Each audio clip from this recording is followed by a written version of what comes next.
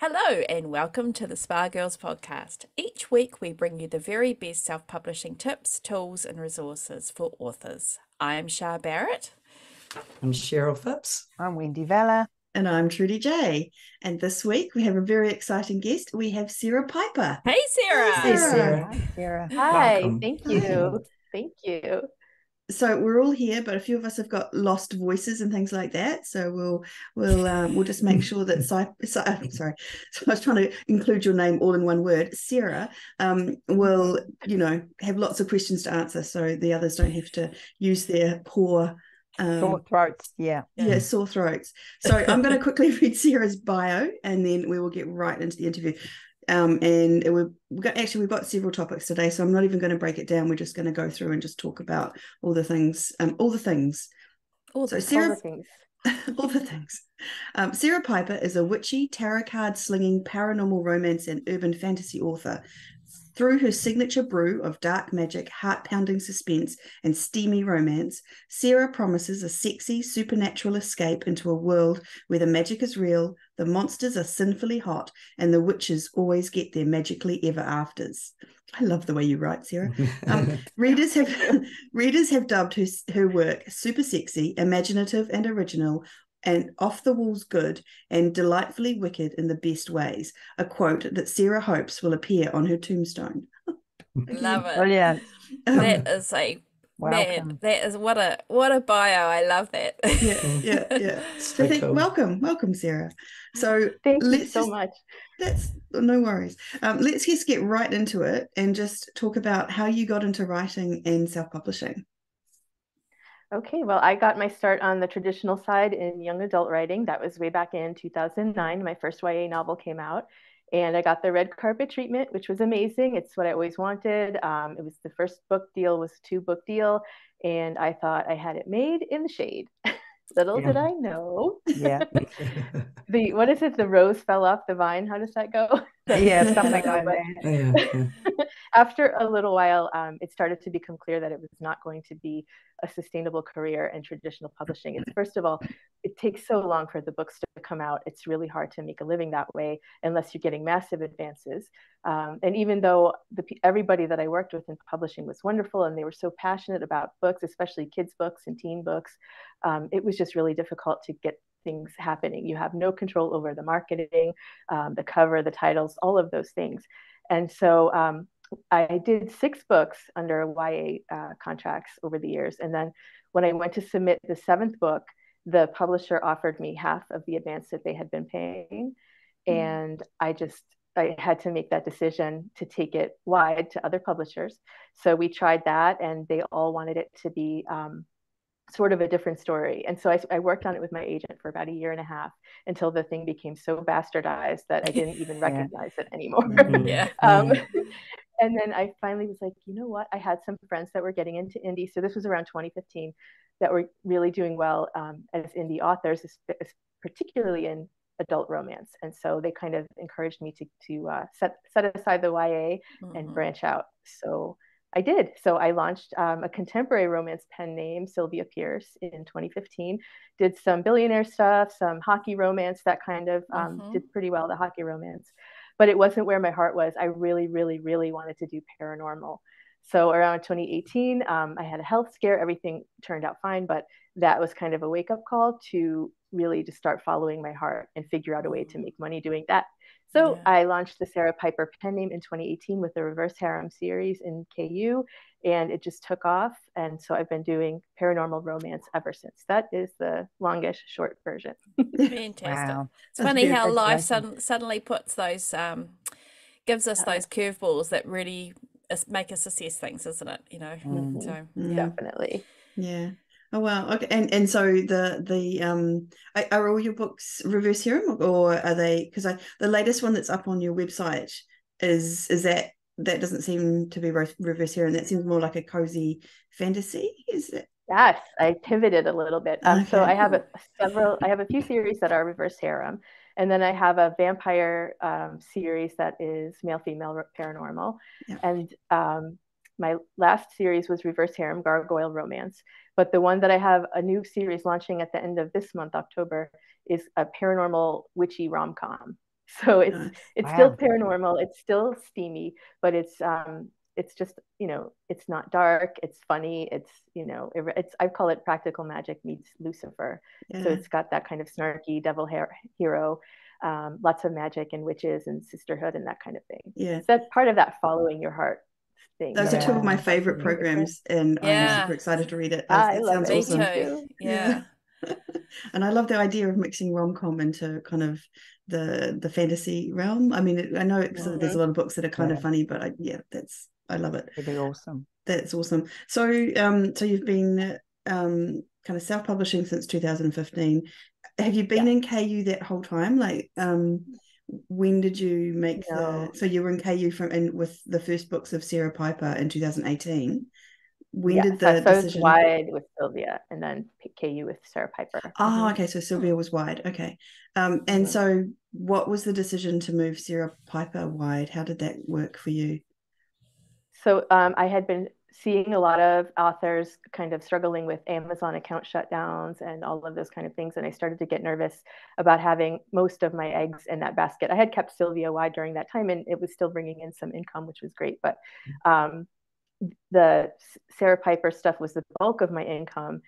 So it was a really hard decision, but I had already been thinking about, I didn't want to rely on Amazon. And even just as a consumer, I don't like that I rely so much on Amazon. I felt like they were taking over my life. Yeah. So it was, I think, RAM 2021, Romance Author Mastermind 2021, when someone had spoke about just like getting so fed up, they just pulled all of their stuff and went wide. And that was kind of the impetus and the fire that I needed under my butt to just do it. And so, but it took me some time to get organized. And so I went fully wide in, I think it was March 2022. Yeah. I had started like pulling everything down and it just like getting it out on all of the retailers.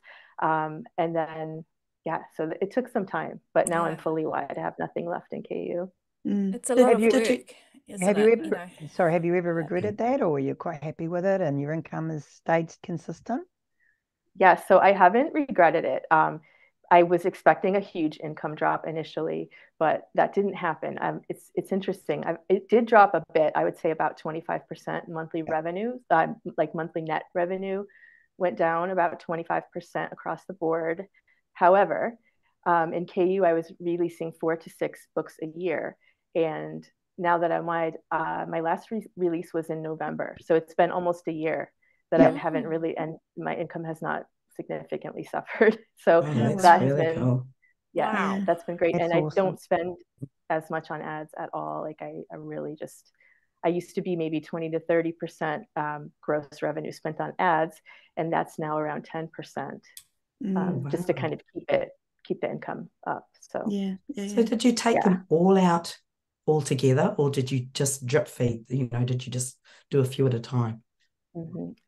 I think I had coordinated like when some of them were rolling out of KU, but then there were a few that were going to be awkwardly timed. So I just emailed KDP or did a live chat or whatever and asked them, I use the, this will be a confusing customer experience if some of the books are in and they were happy to take them out. I mean, they took them out without issue. So the rest of them went wide up. So it took a couple of months, I think, like with the staggered KU. And I was finishing up one of my reverse harem series. So I wanted to let the KU readers finish it in KU before I started moving all of them out. So I let that one go a little longer. Yeah. How did you approach it with your readers? Did you get a lot of pushback from those KU loving readers? I actually didn't. I had sent, I wrote a blog post about it and I sent an email and posted in my Facebook reader group. I was pretty blunt with them. I generally don't talk about the business stuff to the readers because I want them to feel like it's my happy place to come to the reader group and talk about books and book boyfriends. But in this case, I felt like I needed to. So I explained to them some of the frustrations that authors have been having with Amazon, not just in KU, but Amazon in general with, the delivery fees and paying a lower royalty in certain countries and all of these things that the other retailers don't do. And just that I was getting very frustrated. And so I wanted to start taking my books wide to offer them to more countries and to things like libraries, which is really important to me because I love libraries so much. And that in order to do that, I was going to have to take them out of KU, but that I offered them a chance to join the ARC team if they wanted to still get the books for free. I said, I would help them like request them from their libraries and that kind of thing. So I still had ways, and then I could do permafreeze and things like that. So I still do have ways that people can get the books for free or cheaply. And so I mostly, the responses that I got were really supportive and just like, hey, you know, a lot of them were, we'll follow you anywhere, we don't care, we'll buy the books. A few were like, I'm on a fixed income, I can't do it, but I understand why you made this decision, and I'm supporting you, and I'll watch the libraries, that kind of thing. So I didn't get any like nasty grams, which I thought I would. But... And of course now there's Kobo Plus as well, isn't there? Which is quite good. It's good, you know, similar to KU, Kindle Unlimited. And Scribd. Scribd also has that's right. So there's other options, and I like the fact that you bring up the library, right? Like that you can actually now you can accessible through the library. So that's another way that people want a lower income or fixed income can kind of incorporate reading in the same way as KU. That's awesome. That's I think that's important for going wide too. Part of it is reader education, because a lot of readers there are readers who don't even know you can get books outside of KU, because that's all they've ever known. I've gotten comments on Facebook ads like, well, how do I get this if it's not in KU? Like they didn't even understand you could purchase it on Amazon, let alone other retailers. So I think it's important for any author considering going wide to think about how you might want to educate readers on what the other options even are, and how to get books from the library, how to get them from other retailers, how to do like the Kobo. I think they have even a free trial for the Kobo Plus. They do. First month is free. That's interesting. That's good, and that's also that what we need as authors need to know about. We need to know how Kobo works and how so we can kind of talk to our readers about them and understand that. So that's really cool. So I've just done the process of going wide, and for me, it's still a little bit of ongoingness actually, because it's actually a lot more complicated than you. Well, I mean, I don't know, maybe it's just me, but can you talk about the process that you had to go through and what's involved in going wide, and then we'll talk about kind of what it means to be wide and what you're doing as a wide author. Sure. So I went direct anywhere that I could. So I know you can, to simplify things, you can go through a distributor like Draft to Digital and they'll distribute to the retailers, but I wanted to keep the most profit that I could. So I went direct everywhere. And because of Sylvia, I had already had the accounts set up to go wide. So that's one piece that I didn't have to do to start from scratch. But if someone was starting from scratch, yes, you have to set accounts up at all of the retailers. And then once that's in place, you can start just uploading. I mean, it's a lot of uploading the content, the covers, checking all the metadata, making sure the metadata is the same across the series. And by metadata, I mean things like the series title, the series numbers should be consistent, all of that stuff, so that series links up on the retailers the right way. Then getting all of the links, and if there's affiliate programs, which Google, Apple, and Kobo, and I think even Nook has affiliate programs now, you know, making sure that that's included in the links that you're going to send out to readers, updating the website, your website, updating, if you use Books to Read, updating all of those links with the multiple retailers, because that's not always automatic. So it was all of that. A long and then process, isn't it? Yes. Then figuring out, like, again, how to market to the individual retailers, because they're all a little different. They all have strengths and weaknesses, both in how to reach readers that way and like the frustrations on the other side. What about pricing? Sorry, Truth. What about pricing? Did you keep it the same, you know, across the board? Have you gone higher on some of the other platforms? Because I know that we hear people saying that you can actually price higher on the other platforms. Have you tried that at all? Well, what I didn't want to do was have different prices on different platforms, because I didn't want readers to be, confused and upset by that. So, but I do tend to price on the higher end for an indie author. I started when I was in KU. I had bumped my prices up to $4.99 and saw an increase in sales, not just page reads, but sales. So then I bumped up to $5.99, no change. So I started out pricing everything at $5.99. But then when I went, I started then doing like first in series free. And then now recently I've been experimenting with first in series free, second book in series like $3.99, and then the rest $5.99. So it's more like a gradual increase for basically to attract new readers who, I want them to take a chance on me. So I don't find, the readers on the other platforms are not as price sensitive as they are on Amazon. And the read through is significantly higher, particularly for me on Apple. Yeah. It just feels like those readers will just, the read-through is very strong, even from a perma-free. So I do appreciate that. Yeah. So I've just gone through the process of doing a perma-free, and I asked for the first in series and one of my series to be free. And I've just realized, like literally yesterday, that they've only put it free in like the 4 main English speaking kind of country, like, you know, US, UK, Canada, and Australia. And so are you free everywhere, or is it the same, or what did I do wrong? Explain it to me. You're talking free on Amazon, Trudy, for price matching. Price matching. Sorry, sorry, to be clear. Okay, so I don't. Yeah, sorry. I don't check it as often as I probably should, because I've heard that prices from Amazon can revert back to paid on any country at any time. But when I do the initial request to Amazon, I specifically say in all marketplaces, in all currencies. And so far they have followed suit with that. And so as far as I know, my books the perma-frees are free on Amazon everywhere. But like I said, I check it once in a while, but not all the time. So I should probably go in and I just did one for a perma-free, and I actually listed all the countries and gave them the link. Oh, did you? Yeah. Okay. And it's pretty easy, you know, once you've set Yeah. up the format, it's pretty easy, because you just change the book ASIN in each one. It's just one of those things that's kind of, if you don't know about it and you don't know sort of the ins and outs, it's going to be done across the board. Yes. But sometimes you actually have to follow up, don't you? Yeah. Particularly important if you're having a book bubble or something like that. You want to make sure. Because you don't want to get that email, right, from book club saying, your book is not free. Yeah, exactly. I mean, it was free in all the main sales areas, but it was just, I was just like, damn it, you know, it's one of those things where you kind of, until I was it can be very niggly trying to get your books free sometimes. So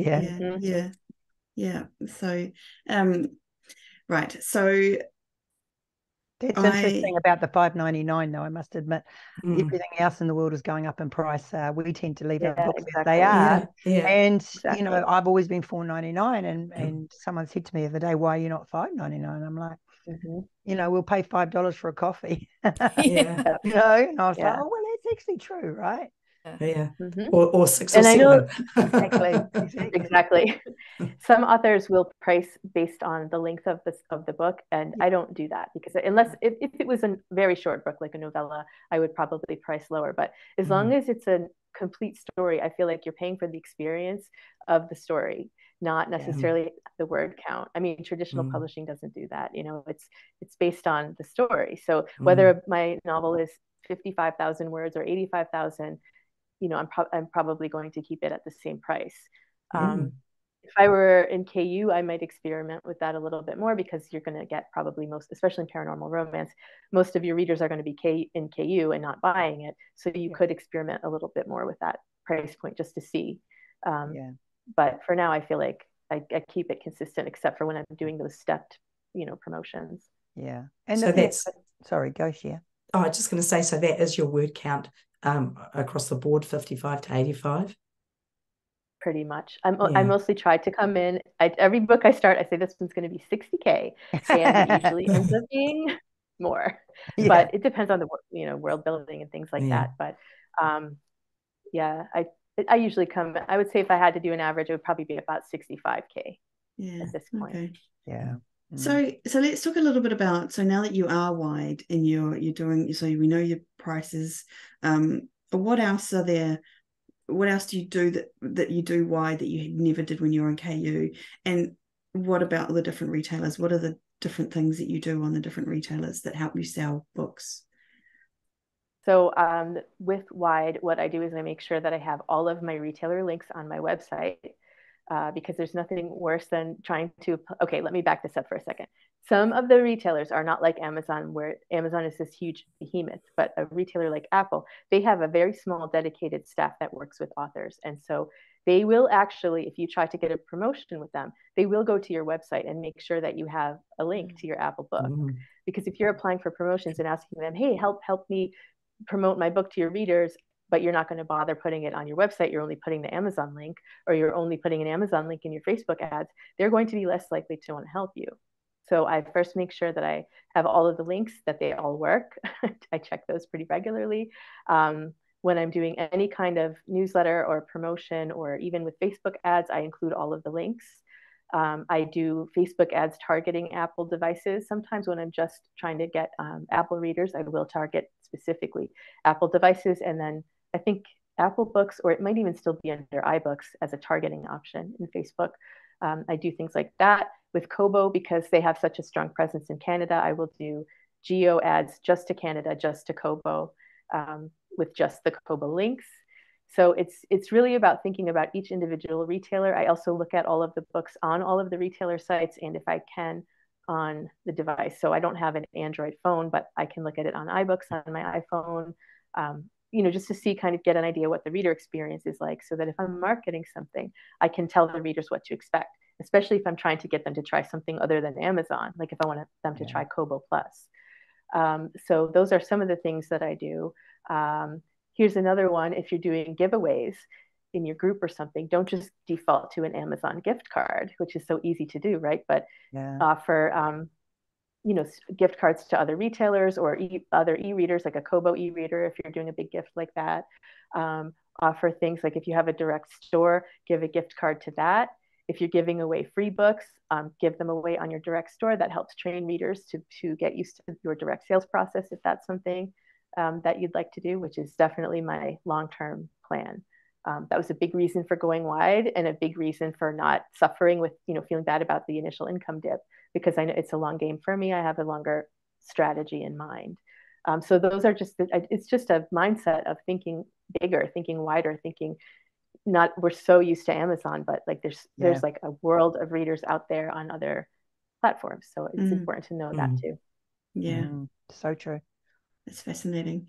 I like the idea of going to the different platforms. Like, for example, Google Play is one that I'm not very familiar with, and I was playing around with it yesterday, and kind of going, wow, this is, like I hadn't really properly been in there and looked at how people got access to the books and stuff. And I think that's a really good point you made. Just getting familiar with all the different. Do you use a lot of the Kobo promotions? Barnes and Noble. I do. You do. You go through them. Quite hard to get, aren't they, sometimes? They are. I've had good luck with Kobo. Barnes and Noble, I have not had good luck with, but they don't like steamy romance in those promos. No. So I probably won't ever, because my blurbs make it pretty clear that it's going to be steamy. So I don't have high expectations for that. But I do have, you can set coupon codes in Barnes and Noble. So I have like a permanent 15% coupon it's on my website for anybody who, Nook readers that go there. They can always get a discount. In Google Play, you can do things like series bundle discounts, where you can have your books, and then if a reader wants to buy all of them, they get a discount. That has made me a lot of extra money doing that. Because even a new reader might be like, well, this is such a good deal, I'm just going to grab them, even if I don't like them. So that's what I mean by every retailer has its own kind of things that you don't really know about until you start playing around in there. And getting to know, if you have an opportunity like at a conference or something, getting to know some of the other vendor representatives, because they want to succeed. They want to compete with Amazon. And so a lot of them, most of them, are very open to working with authors. And you could even suggest promotions and stuff, like with Apple. You could get together with some of your friends if you're doing, like, for example, a hockey romance thing or something, and you can suggest promotions, and they're open to it. So it's all about that. Do you have to be Do you have to be direct with Apple to promote with them, or can you go through an aggregator to do that? I am not sure, because I've always been direct with Apple. I know that Drafted Digital offers Apple promotions. I don't know if they're the kind where you can suggest them through Drafted Digital, or if it's just the kind where they say, hey, we're running this promo, people can apply through Drafted Digital. So I'm not sure about that specifically. So I have a question. How do you manage that? So do you have a schedule? Do you set like, have you got are you a planner girl? Do you, in terms of working through the different retailers and sort of how do you work it all? Keep all the parts, all the plates spinning. I don't know. I always tell myself that I say I'm a planner, I'm this and that, but okay, I don't know how into astrology people are, but I'm a Virgo, so I am very predisposed. Wendy's a Virgo as well. All right. Wendy's not into astrology, but she's such a typical Virgo. So, just okay, saying. good. So Yeah. you can relate. So I'm like the spreadsheet queen. I have spreadsheets for everything. They're all beautiful and color coded. And my husband always laughs at me because he's like, "Are you working on a new spreadsheet, another one?" And I'm like, "Look at how awesome and beautiful it is. Look at these tabs. Look at this sortable column." So I do that kind of thing so that I can keep track of stuff. But I'm not really that great at schedules. Like I prefer to just kind of go with it, and like I can meet a deadline, but I can't say like, oh, I'm going to wake up every day at such and such a time and just write out this many words, or this is my 1 hour for marketing a day and 1 hour for emails. Like I've tried that. So wouldn't you love to be like that though? I would. And so would I. Part of it is like it's kind of a blessing because my husband and I run the business together. We don't have children, so we don't have a lot of structure in our day that we have to work around. We don't have other jobs. We don't have kids that we have to, work all of that in. So it's very easy for us to just work as we feel what we can do that day, what else comes up during the day. Because there's also a lot of business administration just with running the corporation, just that kind of stuff, tax planning, accounting, all of that. All the fun stuff. All the fun. So I try to be a little bit like slightly loosely organized. But give myself a lot of flexibility. But I do think you have to have some kind of system of at least keeping track of things, so when stuff is done and what else needs to be done. Yeah. Or you need someone to do it for you and tell you what to do. My problem though, as a Virgo, is that I don't trust anyone else to do it. It's that whole, if you want something done right, I have to do it myself. So I'm trying to let go a little bit of that, and I would love to find a great assistant that I could train to just take on a lot of this, but I haven't had luck with that yet, so we'll see. I was lucky enough to get my daughter, who's like nothing like me. She's uber organized, spreadsheet queen, so she's the one who you need to do this, you need to do that. So that's great. She bosses Wendy around, and Wendy just big goes, time. Okay. I need it massively. That would definitely help. Yeah, I just write all day if I don't have someone telling me what to do. She says that, but she's actually very smart. Well, you mentioned your husband and that you run the business together. So can we talk about that for a little while? Like, sure. How did that happen? Like, what made him decide to come in, or you decide to bring him in, and what do you each do, and how do you avoid the fights and all of the stuff? We avoid the fights because I'm the boss and I just tell him what to do. No, just kidding.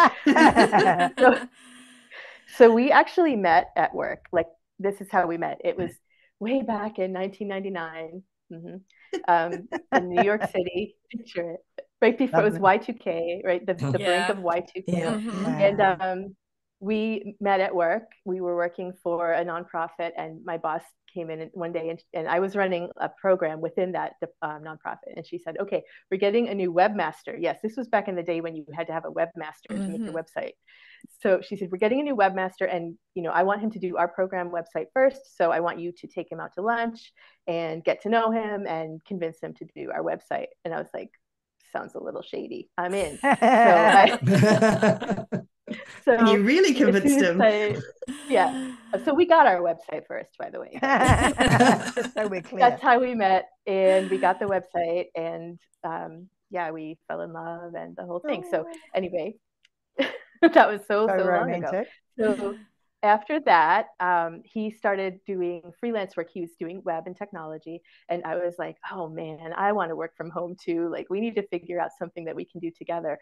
So on and off over the years, we would do different projects together. We would bring each other in on things. Like, he would bring me in as a web content writer for some of his clients that he was doing the web development for.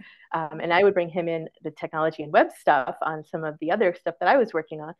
And so anyway, when the book stuff finally happened, it was like a natural progression for us, particularly once we started going indie.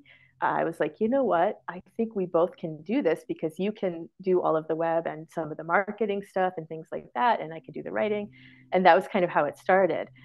Now the business has really grown a lot. We have a lot more intellectual property. We do audio, we do paperbacks, we do different things. And so he really helps me keep track of all of that. He does all of the web stuff, any web stuff, technology things, some of the marketing. He's starting to get into the ad stuff. He helps me edit and proofread when I need to. He proofs my audio. So he basically does like any of that stuff. He manages a lot of the business financials. So it's a pretty like even split where we're both kind of taking on different specialized things, but then there's a lot that we have to come together on. He helps me with plot ideas and things like that. So yeah, I don't know. Like, so we've always worked together since we met. So cool. And so we just, I think that's amazing. Brilliant. Yeah, we work really well together. You're still and he's married? My favorite person. We're still married. We love spending time together. And so it just, I know everyone's like, I could never work with my spouse or my partner. Oh, that sounds terrible. But I'm like, nope, he's my favorite. I love it. It's great. I just brought my husband into my business and he does the finances. The only problem with that, he's like, what's that? What did you spend that? Yeah. Like, you don't need to know. Just put it in. Do your job. Put it in miscellaneous. Yeah. So he doesn't do any other outside contracts or anything? He's full time on your business? No, he's full time. We're both this is just our business now, and we put everything into it. And it's just amazing because when we first started dating, we would joke about like, oh, wouldn't it be cool if we could just work from home and ha ha ha. I mean, this was back before internet businesses were really within the realm of possibility for most people. So it's just kind of fun that we were able to make that happen together. Meant to be. You kind of hear that happening, after the big COVID debacle. That is happening a lot more, but to have it happen so far in advance of that, you guys were ahead of the times. We were on it. I mean, it's just everybody's different. Every relationship is different, but I think if a couple can work well together and they have different skill sets that they can kind of marry up, it could be a really great thing. And even if it's not like a full-time thing, like you could have a partner that maybe just helps you with, editing or something. And even that is great because not only does it save you money and having to get other staff and stuff, but it's like that person's going to care about the work just like you do versus an outsider that's like they're doing it maybe for a paycheck. And it's like it's just this kind of thing that you can both do together, and they're more invested, really aren't they? Rewarding, for sure. That's actually a really good point. I hadn't thought about that, but that's awesome. Can I just touch on some marketing with you a little bit? So Facebook's your main marketing avenue, or do you do for Amazon ads or? Yeah, so I do a mix of Facebook ads, Amazon AMS ads. I was doing TikTok for a while and I had a lot of success with it, but the algorithm started changing and I couldn't quite keep up. And then we actually just moved across the United States. And so we're just settling back in. But for a few months, everything was focused on the move. So I really dropped the ball with TikTok. But if I can figure out how to make that work again, I'm going to, because that was just really great to see, just bringing in new readers. And even with videos that didn't have to go super viral, but just, 50,000 views, you'd see even a huge response from that if you hit the hooks the right way. So that is another avenue. I don't do a lot of newsletter swaps. I do an occasional. I try to do a book club. That's hard to get, obviously. I'm starting to learn BookBub cost per click ads. I haven't launched any yet. I'm still trying to figure them out. They're quite hard. And then I have they are. And then there's just the perma-free strategy. Those, in some of the retailers, Google in particular, they kind of sell themselves, which surprised me. And I love that. I recently did the Zoe Bub, couple of those, which have been awesome. So just things like that, wherever there's an opportunity, Kobo promotions, the retailers, I try to get in on those. That's really where I'm, what I'd like to do is. I'm sorry, you go, keep going. Oh, I was just going to say, when I start getting more into direct sales, I need to think more about ramping up Facebook ads, because I hear that that's one of the best ways because of the retargeting options in Facebook. So that was the one thing I was curious about, because again, I've just got wide and I've been thinking, is there any point doing Amazon ads anymore if you're not in KU? How do you find Amazon ads in terms of being wide? I don't find them as effective, honestly.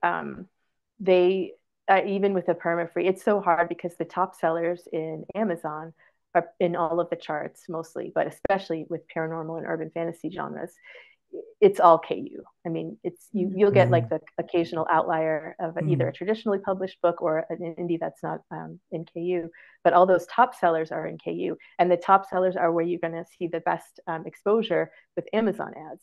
So it's very difficult to try to go through and find author targets that are effective that are not in KU, because what happens is if you're advertising to KU readers, a lot of times they're not going to spend the money on your book because they have all these other KU options. They don't need to spend the money. To them, that it's free. They've already paid for the subscription. So I am finding it very difficult. I am going to try for this witchy rom-com targeting traditionally published authors, because that, for some reason, that subgenre is not really huge in indie yet. It's mostly still traditional published. So I'm going to see if I can try to target those and see how that works. But I'm not sure. Yeah. Okay. No, that's cool. And do you have a newsletter? I think you said you did. You do. Yes, I do have a newsletter, but this is probably my weakest link. I don't have an automation sequence. I don't have a welcome sequence. I have a couple of newsletter magnets. So do that. I bring them in and then I just like let them sit. And then all of a sudden I'm like, oh, I have a new release. I should probably tell my newsletter. So I haven't been great about it. So you don't send it regularly? You don't send it? I don't. And I want to. I want to send it regularly. I want to be better with automations, and I want to put more into it, not just a new release, like a little bit more personality. I don't like to share too much of my personal life with my readers, but like a little bit, So I feel like I want to just make it a little more fun for them, do more sales and stuff just specifically for the newsletter. Oh, and I also have recently launched a Patreon that was part of my wide strategy. So I do it like a little bit with that. So now I'm trying to like market for people to buy the books, but also to join the Patreon, and so it's like a little bit of a different approach. So I want to quickly talk about your blurbs and your website, and then we'll talk about your wide audiobooks. But the one thing I love your website, and so anyone listening, I think you should go and look at Sarah's website. And I think and I don't know if this is maybe just an extension of your personality, but I just felt like there was a really lovely, you had the right vibe going on, and the writing was very like it. I felt like it gave you a really good idea of what the books were going to be like, and I don't know, it's even just the bio that I read out before, it was just kind of like that witchy kind of feel. I just felt like it was it all fit together really nicely. And so is that something you've worked on, or is that just something that came naturally because that was all the things that you loved, or how did that work? That came naturally once I started following more of my heart with what I wanted to write with the paranormal, because like I said, I read tarot cards, I'm witchy, I'm really into that. You can see my little signs back here. Things that my little nieces gave me because they know too. But so once I started doing that, I felt like the marketing piece and the presentation piece was so much easier, because it was just an extension of my authentic who I am and what I enjoy. So that made it a lot more fun. Now I realize like not everybody can do that, because the whole writing to market thing, it's always that conundrum. But I feel like if you can find what you love and what's selling, and find where those two things intersect, it makes it a lot easier. It makes in the long term, I feel, and a lot more rewarding. But it depends on your goals. But that's so for the website and that kind of thing, it's a natural extension. Like even on my Patreon, I do tarot reading videos and stuff like that, because I love reading tarot. So I wanted to offer that to my readers. A lot of my characters read tarot in my book, so it's a natural extension in that way. Yeah, and you say that you don't want to give too much of your personal life to your readers, but I actually felt like reading the website and kind of you took, your bio and all the things around it, I felt like I was getting a piece of you, as in, and it was interesting because that's what I was curious about, whether it is actually just a persona you created, or whether you felt like it was an extension of you, because it really did give me a sense that I was getting a peek inside your life, but without really. Well, I'm glad. without having to, show me everything. Right. So that's everything on that site is authentically me. It's just not like all of me. Like some readers are very comfortable talking about like, I'm having a surgery on my toe and this kind of thing, and my 3 kids, and here's their pictures. And I'm private in that way. But like, as far as like, here's me, I read tarot, I watch Vampire Diaries, I love this kind of stuff. That's all me. So. Yeah. And that's it, because we do talk about that, like the ability to kind of pick and choose what you share with, you know, and creating, you know, still creating a connection with your readers. So, you know, if listeners are wanting someone, I just think you do a good job of that. So that's awesome. Well, thank you. I appreciate that. Okay. So you've just launched your audiobooks direct. So and we've talked a little bit about direct on the podcast before, and Cheryl is our direct queen. But Feeling saturation. but can you talk about that? Like why direct? And you said that it was part of your whole wide strategy. Like talk us through a little bit of that and how that's going. So with direct audio, I love it because it's, you know, it's a little bit tedious to set up, but once it's set up, it's automated, and you can charge significantly less money to the reader and keep significantly more of the royalty. So for example, on an Audible title, Audible will sell my title, let's say for $24.99, and I might make like $1.80 because they're running some random sale that I don't know about, right? I can sell that same title for $9.99 and make $9 in profit. So it allows me to do more audiobooks, to fund more audiobooks, and to just give more to the readers, and it allows them to get the book cheaper. And so I really love that, and the readers love it too. They're totally on board because they want to support their favorite authors, of course. And actually, I recently left Audible altogether. I don't have any titles on. The only titles that I have on Audible are the ones that Tantor Media did on 2 of my series, but all of my other independently published titles they're not on Audible because I got so fed up with I started making spreadsheets with all of the royalty statements every month and like crunching the numbers, and I did this whole graph, and I was like, wow, every month I put out more content and I make less money on Audible because they have so many member sales and so many, you know, buy 3 extra credits for $1, all that stuff. And and who pays for that? The author, not Audible. And they don't let you set your prices and all of that stuff. And I was getting so frustrated. So finally I was like, you know what, I'm done. So I just, they let you can now, it used to be that you had to stay on there for 7 years or a year, I don't remember. Now you can do it after 90 days. So all my 90 days were up. Big difference. I pulled them all down.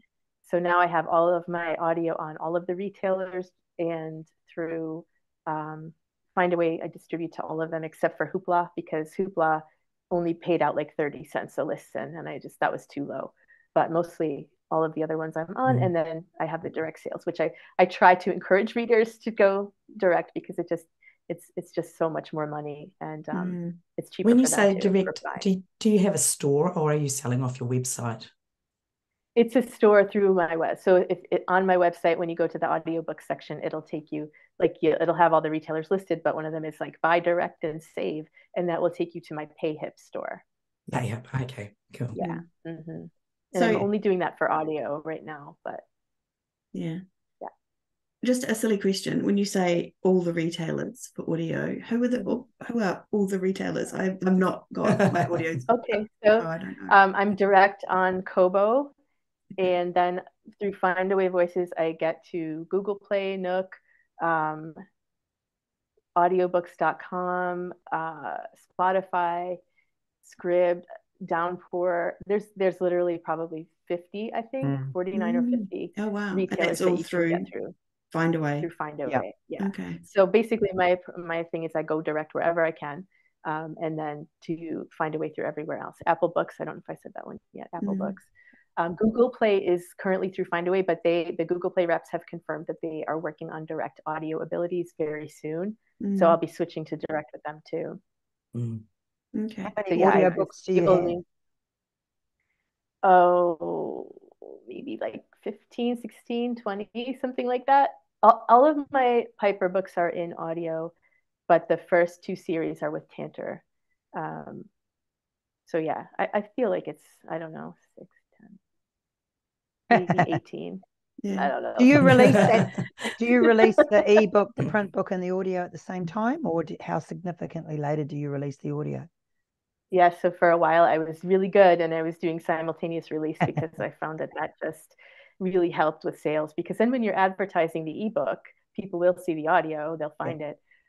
Although that changed a little bit when I pulled them off of Audible, because that was a lot of the volume of the sales that I was getting, just not the royalties. and on principle, I just couldn't do it anymore. So I left them. But yes, but for the one that's The Devil Made Me Brew It, which is the one that's on my website now that comes out in October later this month, I couldn't schedule the narrator. Like, I wanted to release it before Halloween because it's a witchy rom-com, but that I wouldn't be able to have it recorded, and so the audio won't be ready till the first week of December because I'm doing duet narration on that one. So that I had to coordinate with the two narrators together. So that was as soon as we could do it. So that one's going to be a little bit later, but. So have you found I think audio? It's good to do it. Yeah. Have you found audio to be worth it then? Like, you, even though now you're off Audible, you're definitely making money off of it, and it's, okay. Yes, and all of my audiobooks have earned out, and they all continue to be profitable, and the more popular ones are even the most profitable, obviously. But yes, it depends on your readership, it depends on your genre, a lot of things. But I can tell you some of the things that have, I think, really helped me with audio. One of them is obviously using popular narrators, particularly if they're active on social media and have their own built-in fan base, because those fans are so hardcore and they will read pretty much anything. They will listen to anything their favorite narrators produce or narrate, even if it's not their typical genre. So for example, I use Shane East a lot for my British characters because he's just the best, I think, for Brits. And he was doing a lot of contemporary romance, and I do all paranormal. Well, I brought in a lot of his fans, followed him to the paranormal stuff.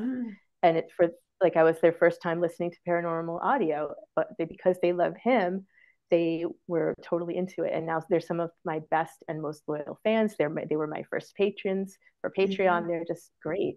So I think when you have lovable narrators, particularly in romance, they will bring their fans to you. So that's one way to do it. Another thing is I did an advanced listening team, like an ARC team for audio, so that I could have reviews put out and right with release date, and that has been great to generate early buzz for that. Applying for Chirp promotions through Findaway. That's the other one, Chirp, which is like the BookBub of audio. So applying for those promotions is really great too. Doing the direct sales again with audio and offering like a giveaway, like, book one in a series is free. It's more likely to get follow-on sales. Now Findaway is doing this quarterly marketing thing where you can apply to it, and then they kind of present it to all of the retailers, and you just adjust your prices accordingly, and whichever retailers want to participate will. And I found that has been amazing for getting new readers, because I'll drop the price like 50% on book one, 25% on book two, and then full price on the others, and that's been great for getting new listeners too. Things like that. That's what I do a lot of. So it's just being involved in knowing the things that are going on. That's awesome. Do you do translations at all? That's another new frontier that I want to start getting into. That process really intimidates me, though, because I want to hire somebody to just manage all of it. I don't want to have to vet translators and vet translations.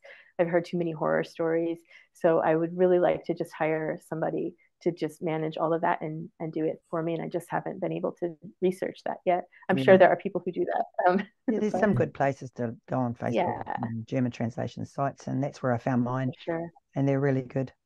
So then the other thing, and I don't think we've talked about it, is your Facebook group, the Sassy Witches. Have I got that right? I was just looking at. So, and it's got 2,300 people. So how do you do much in there? Is that a big part of your marketing strategy? Yeah, and that is, I never really looked at it as like a marketing strategy. It was more like a fun place for readers to gather, but it does actually, it is effective marketing, because again, those tend to be the more loyal fans. But there's like a group of them that are very active, where whenever I post something, they're in there commenting or whatever.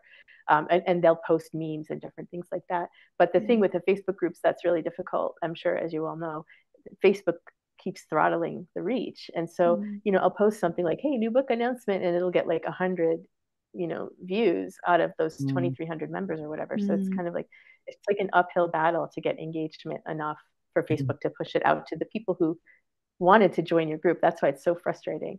Can you boost inside a group? Just out of curiosity, are they? So. No. So it's not even that they're trying to get you to boost. You just So what about the tagging with the add everyone?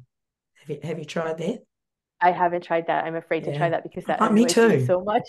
Me too. So It I'm like, does, right? It's like, I don't, you know. I do that, but I just wonder, What you know. I feel like it's so tricky with that. And what I'm thinking about doing is Patreon is rolling out. It might already be out, or it's coming soon, where people can join for free. So you can have a free tier where they can just kind of, they're still your patrons, but it doesn't cost them anything.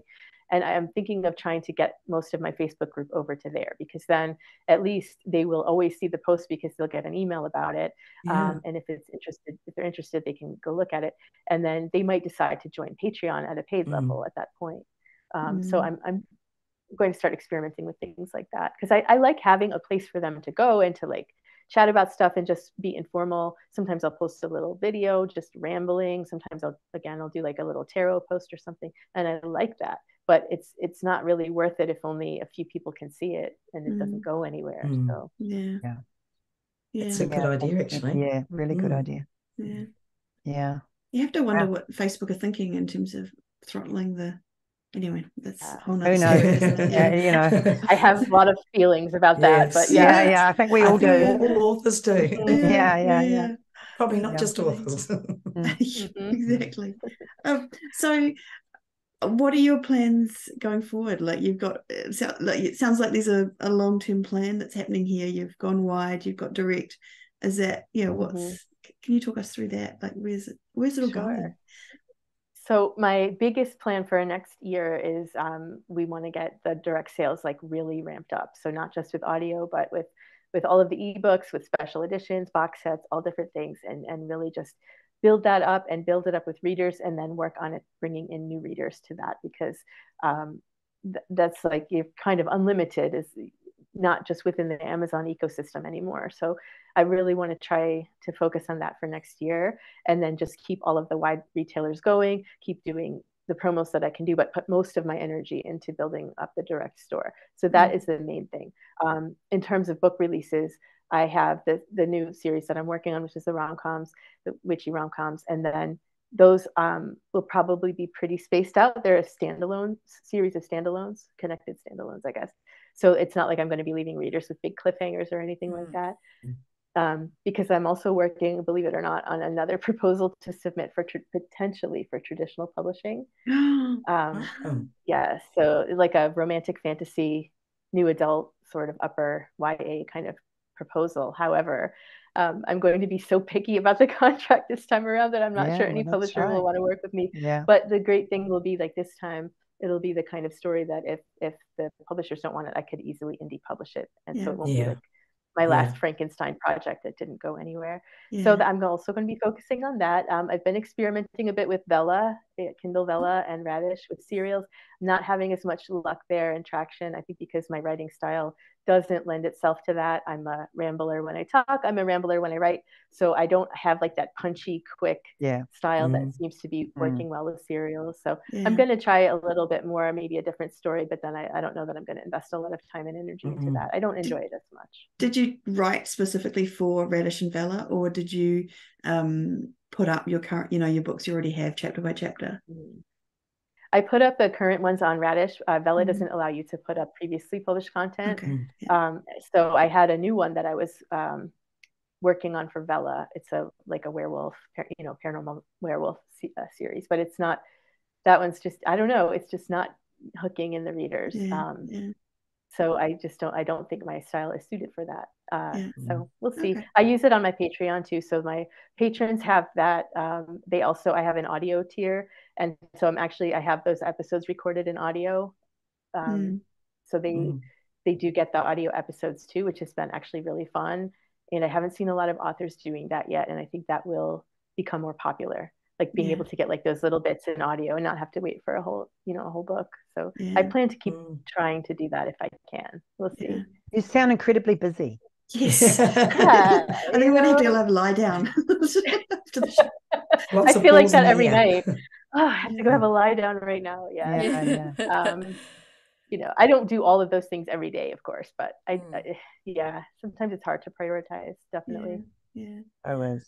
And so how do you fit in your actual writing amongst all the expansion of the business, as it were?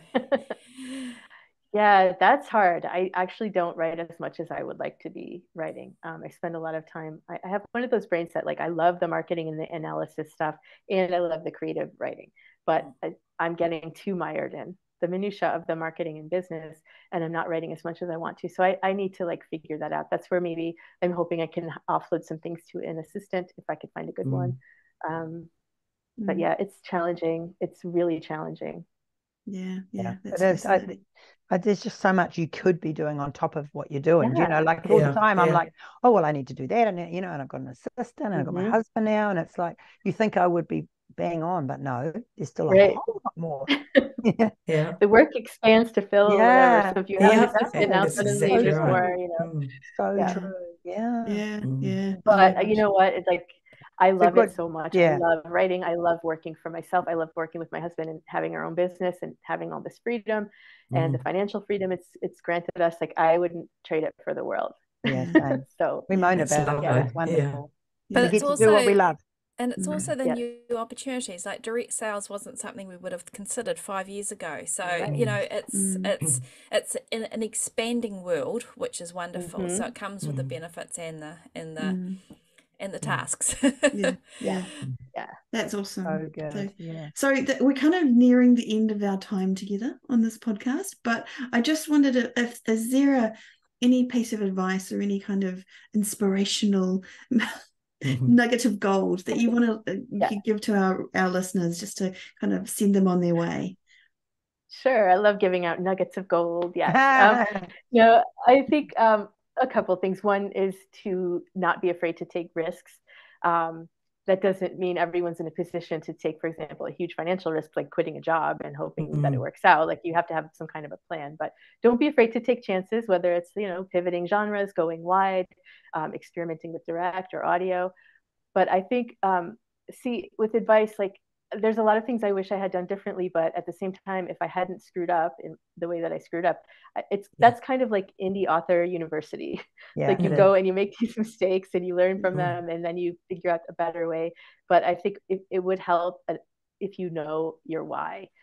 You know, why are you doing this? Are you doing this just because you want to quit your day job and have financial freedom? Great. Are you doing this because you just love to write and you want the world to hear your stories and you don't care so much about the money? Great. Are you wanting to combine those two things? Are you following there's different strategies depending on what you want to do. So I feel like if you can get in touch with those kind of things that really, what's the thing that's going to get you to sit down and put your butt in the chair every day and either write the words or do the marketing or take the Facebook ads course or whatever it is, figure that out for yourself, or you're going to be floundering because you won't feel a connection to the work. Even if it is just, frankly, I want to make money. What can I write to trend? I'm going to, get this out there. That's a viable strategy. And a lot of people have been very successful at that. But figure out what it is for you and find a way to make it happen. And don't let anybody tell you that you can't, because there are so many opportunities and so many ways to do it and to fail at it and to do it better the next time too. So yeah, that's awesome. Thank you so much. That's brilliant advice. Brilliant. Very 100%. inspirational. I feel like standing up and giving you an ovation. So if someone wants to find your books, connect with you, where's the best place to go? You can just go to sarahpiperbooks.com and everything else is linked from there. So sarahpiperbooks.com, place to be. Nice and easy. And Shah, where can we be found? So all our previous podcasts are on your podcast app. If you're listening to this, we're at spargirlspodcast.com for our website, and we're on YouTube at Spargirls Podcast. If you are listening to this and you'd like to share a little review on the particular app that you're listening on, we would really appreciate that. Awesome. So thank you so much. And thank you to everyone for listening to another, thank you, Sarah. Sorry, I should have thanked you first. And thank you to all of our listeners for listening to another episode of the Spa Girls podcast. We'll be back again next week. But for now, farewell. Keep well. Bye. Bye.